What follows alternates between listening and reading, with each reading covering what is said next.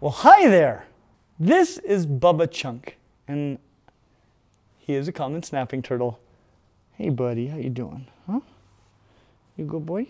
Yeah. I love common snapping turtles, but for a long time, for almost 10 years, living here in Utah, I didn't have one. And I didn't have one because they were illegal here in Utah. They're not a native species in Utah. I'm from Colorado, and so on the eastern side of the Rocky Mountains, from Florida all the way up into Canada, common snapping turtles are common. But they don't get over the Rocky Mountains, at least not on their own. And so on the western side of the Rocky Mountains, they are only here as an introduced species brought over by people. Utah didn't allow you to have them. In fact, if you found a common snapping turtle in Utah, there was only one legal thing you could do with it, and that's kill it. The idea of killing a common snapping turtle is, for me, absolutely devastating because common snapping turtles are definitely my very favorite turtles. If I have a reptile that I like more than common snapping turtles, I couldn't tell you what it would be. They might be my favorite animal in the world. I just adore them.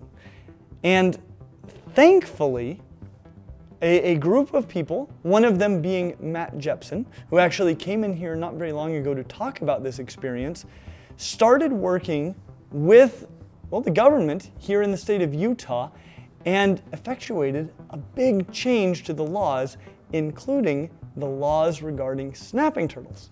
Well, these new laws that allowed you to potentially capture and keep a snapping turtle if you found one in the wild here in Utah changed effective the beginning of January 2020. And early in January, my wife, who's an elementary school teacher, got a phone call from one of her parents with well, actually, I think it was a text message, with a picture of a colossal snapping turtle. My dream animal, and an animal I really wanted to have on display here in Clint's reptile room. In that text, she said, "Would your husband be interested in this turtle?" And I basically teleported into my car.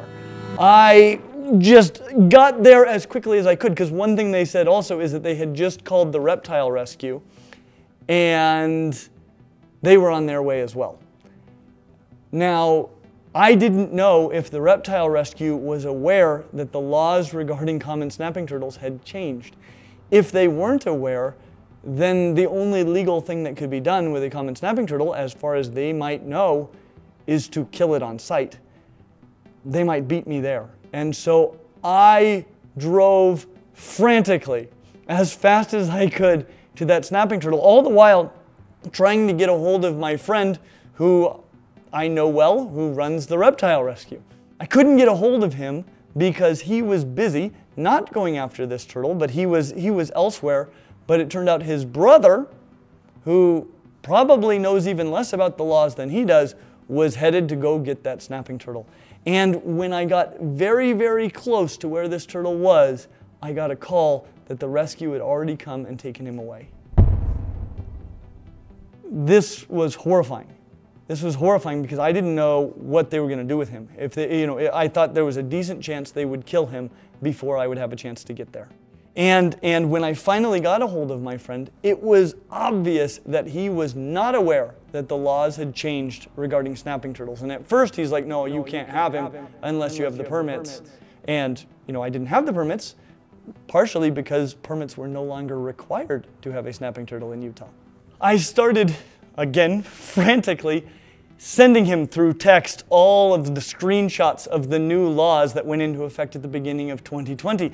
And after he received all of those, he went, "Oh, great, come and get him." And so, with the greatest relief that I had experienced in a very long time, I knew that the turtle was still alive and that he was going to stay alive, and I was going to get to have him. He was going to be here in the reptile room. Now, when I did get there, they warned me of something I found completely unsurprising. They said, "He's a very grumpy turtle." And For a colossal snapping turtle caught walking down the street of a fairly major city, it surprised me absolutely not at all that he was a grumpy turtle. The one thing is though, including, well, the whole time I've had him, Bubba Chunk here has never done anything aggressive to me at all. It actually wasn't until Joseph Carter came here to the reptile room that I saw what they were talking about. Joseph picked him up by the shell in kind of the manner that people normally handle snapping turtles, and he turned into an absolute, well, typical snapping turtle. I could finally see what the rescue was talking about because that's the way people normally handle snapping turtles. He was mouth open snapping, and for a long time I had to tell people about this, but Joseph actually released a whole video and he shows that moment. So you can see it is in him to be a very grumpy snapping turtle indeed. However, and if you've seen our video on snapping turtles, you'll notice I handle him very differently from the way that people normally handle snapping turtles. In fact, I'll go get him right now and show you. I've slowly been figuring out just how much I can trust this turtle. And so far, it seems to be completely. I've had nice snapping turtles before, but they were a heck of a lot smaller than Bubba Chunk. And the cost of being wrong about how nice this turtle is quite high. So I started off with a couple of fairly simple things, just regular handling. I started hand feeding him. He actually takes food very gently, almost like a red-eared slider. Most people, when they handle a snapping turtle, will handle them either by the sides of the shell or they'll pick them up by the tail, which can really hurt them. I use his tail for stability, but I don't support any of his weight with it. I support all of his weight from below, and he seems to appreciate it because he's very, very respectful and patient with me when I handle him. I mean, you can see he wants out, but he's not doing anything aggressive at all, and he never does because he's a delightful soul. After I did that for a little bit, I started slowly but surely touching him behind his front legs, and eventually I moved up to messing with his feet a little bit, and he always just stayed calm. Never ever turned towards me or acted like he wanted to bite or attempted a bite. After a while, I got a little more confidence with him, and I started to touch him just a little bit on the neck. And after a few weeks of that, I moved up to just gently touching the top of his head. You can see the way he's reacting. He's not concerned at all about it. Where we've arrived now, I'm able to scratch him on top of the head and even underneath the chin. And he doesn't even seem bothered by it. Sometimes he'll raise into it almost like Gus will.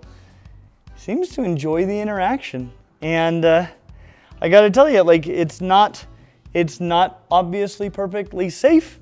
You know, there are perfectly safe ways to interact with a snapping turtle. This is not one of them. He could really hurt me. Of course, the same thing is true of your dog. So some of it is just knowing the individual animal, knowing its behaviors, knowing how to read its body language, and never failing to pay attention to what it's doing. Even if you're filming a video or talking to somebody else about it, pay attention to what that animal is doing. We will probably build even more confidence with one another in the future. I really don't know how much farther I can go with my confidence in him. He's a wonderful turtle. He's calm, he's relaxed, he's patient with me. He never does anything aggressive. I love this turtle. I'm obsessed with him. And anyway, thank you for coming by and hearing his story.